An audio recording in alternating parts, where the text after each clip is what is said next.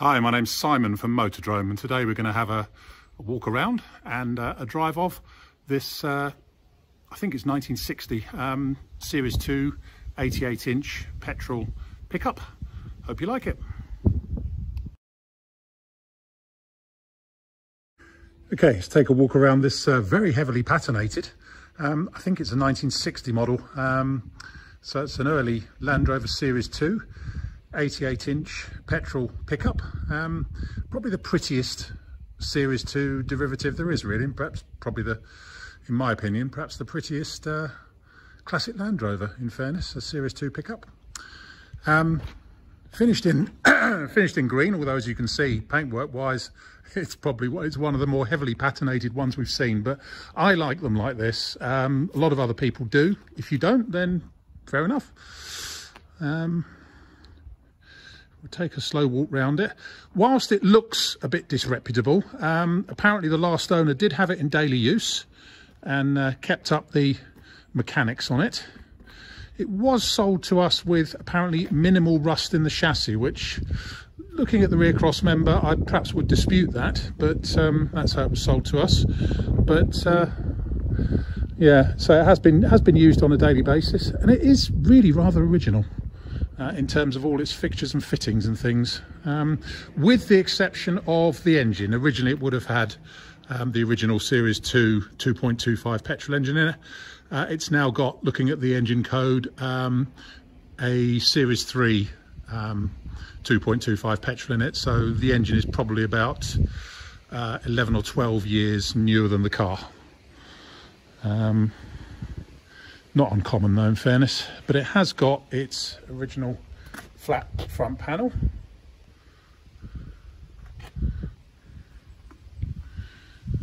Let's carry on round it and pick out some other good bits and bad bits. We'll start here.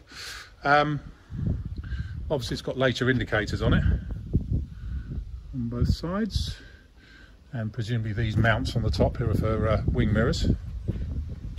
I'm not going to talk about the paintwork because you can see what it's like. There is, however, a weird hole that's been cut in the top of the near side front wing, possibly for a snorkel at some point. Don't know. Bonnet mount for the spare wheel, and it's the razor edge bonnet, and it's got the correct screw points for the vent flaps.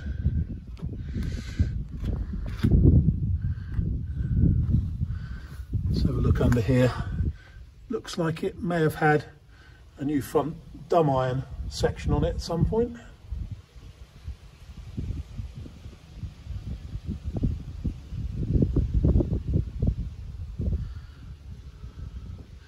But yeah, where this minimal rust in the chassis comes from, not really sure.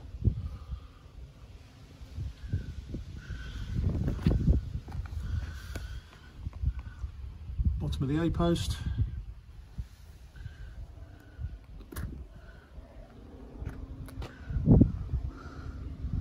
Roof's obviously been sat on a few times, as isn't far from uncommon.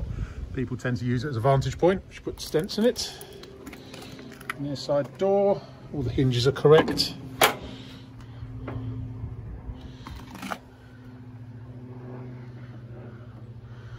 Passenger door top's in pretty good shape, and the bottom of the door is as well.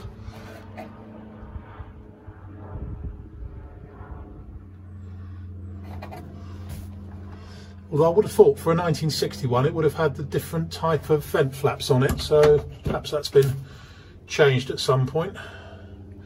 Obviously some sort of maker's plate there. It's also got a period screen wash system fitted. I guess that's the bottle for it down there. Near side footwell, and up under there. Got what appears to be the original seats in it, which personally I prefer them like this to the original horsehair type, I think. So we're going to leave those in rather than replace them with nice fancy new ones. Odometer reading looks like 88,000 miles. Obviously no idea if that's right, wrong or indifferent, but doesn't really matter, I don't think.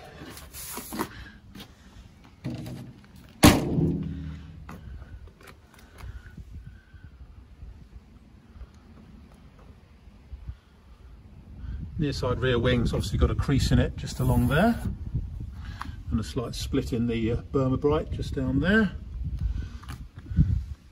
Looking under here,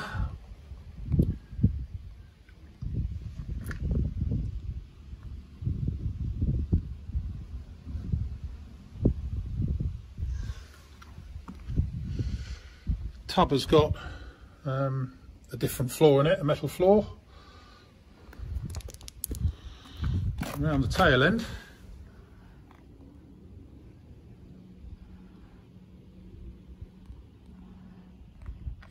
looks like cross member's been welded in the past along the top edge, but as you can see there, slightly hold at the top there. Quick look down the offside.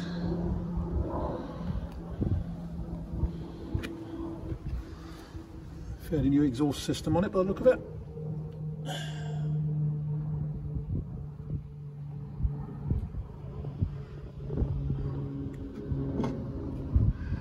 As I say, it was sold to us in writing with minimal rust in the chassis. We're not going to be making the same claim, shall we say. It's got its proper deep modesty covers on it. Obviously had a bit of a repair down there on the bottom of the A-post, and we've got a hole in the top of the scuttle corner just there. But it does have a certain charm. I do rather like it. Let's have a look in the under the front here. Again, possibly had front dome irons on it.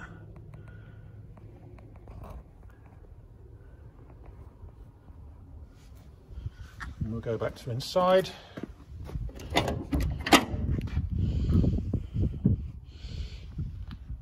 Driver's window top, not as good as the passenger one.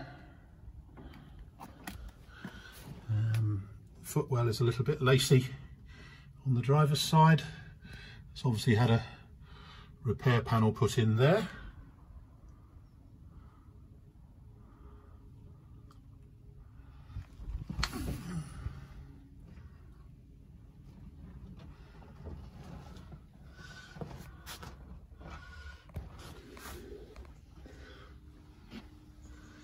There we have it. Still got its nice original 3-spoke sprung steering wheel, short handbrake,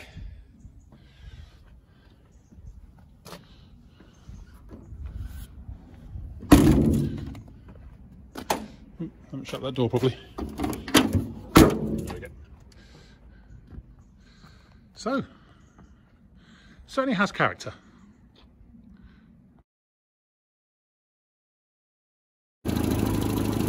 A quick video of the engine running on the 1960 Series 2.